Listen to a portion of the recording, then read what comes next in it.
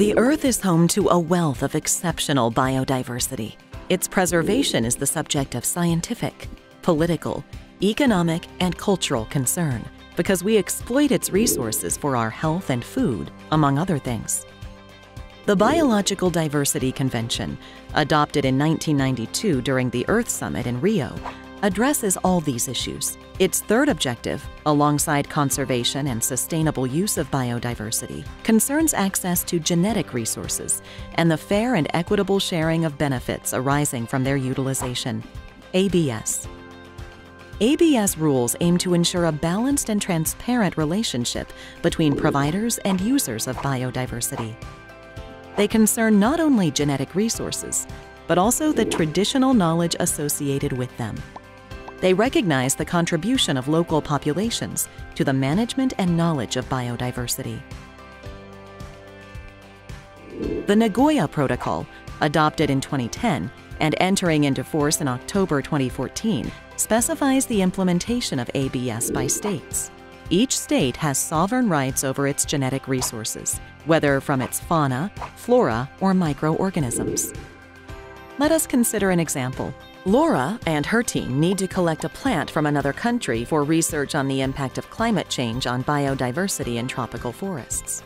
Laura and her team must respect two main procedures: PIC, prior informed consent, and MAT, mutually agreed terms.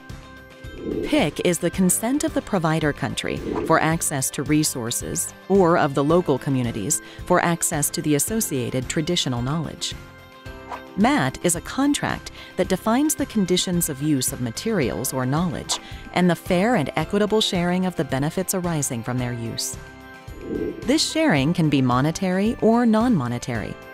For academic research, sharing often takes the form of scientific collaborations, capacity building, or access to databases in connection with the study and conservation of biodiversity.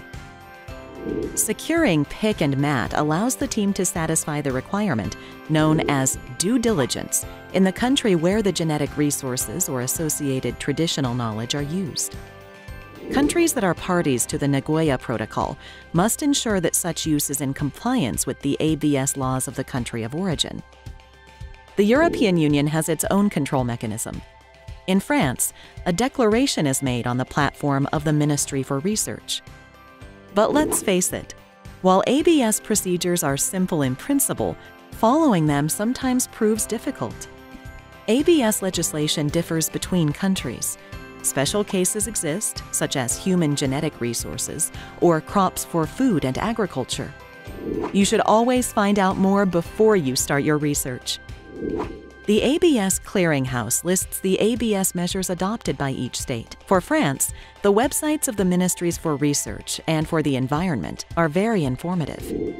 Regional delegations and IRD representatives abroad and in overseas territories, with their close connections to the field and your partners, will also be able to help you. The IRD intranet provides information on the procedures to follow, and the IRD Nagoya Committee can advise you in analyzing your project with regard to ABS and in carrying out your procedures.